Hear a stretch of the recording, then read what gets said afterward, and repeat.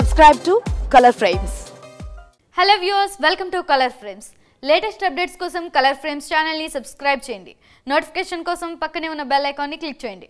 భారత జట్టు కెప్టెన్ విరాట్ కోహ్లీ గురించి అసలు పరిచయమే అక్కర్లేదు.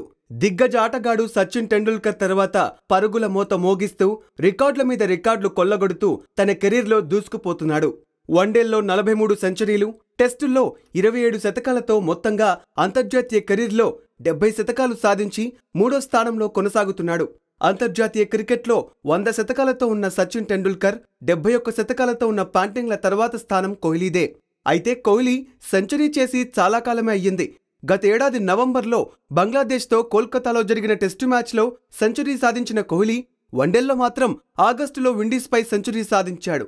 ఆ తర్వాత ఆసీస్తో జరిగిన 3 వన్డేల సిరీస్లో కానీ, న్యూజిలాండ్తో 5 టీ20ల సిరీస్లో కానీ కోహ్లీ సెంచరీ చేయలేదు.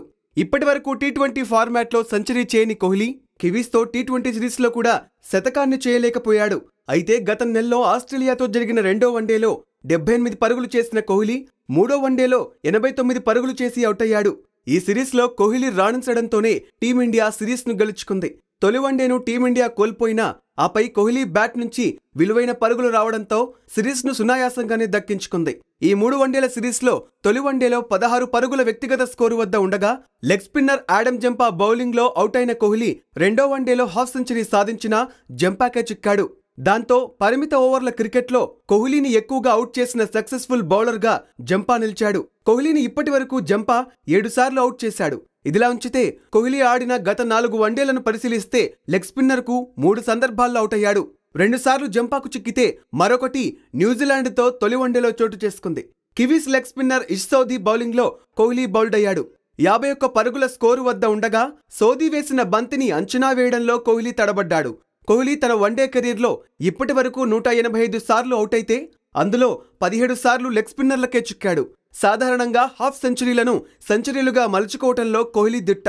హాఫ్ సెంచరీలను భారీ స్కోర్లుగా ఎలా మార్చుకోవాలో కోహ్లీని చూసి నేర్చుకోవాలని క్రీడా విశ్లేషకులు సైతం అభిప్రాయపడుతుంటారు. మరి కోహ్లీ ఇప్పుడు అర్ధశతకాల్ని సెంచరీలుగా మార్చుకోవటంలో విఫలమవుతున్నాడనే చెప్పాలి.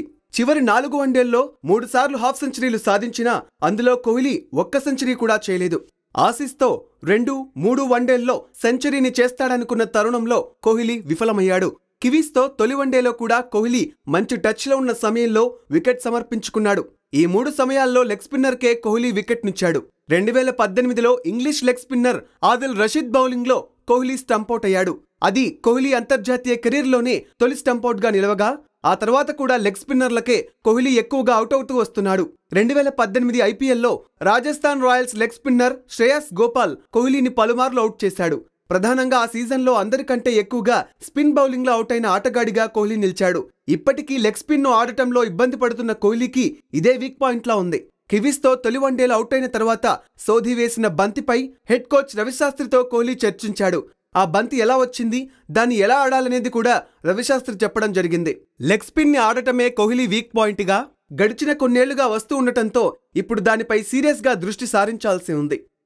ఈ వీడియో మీకు నచ్చినట్లయితే ప్లీజ్ లైక్ చేయండి, షేర్ చేయండి, కామెంట్ చేయండి. Please subscribe colour frames.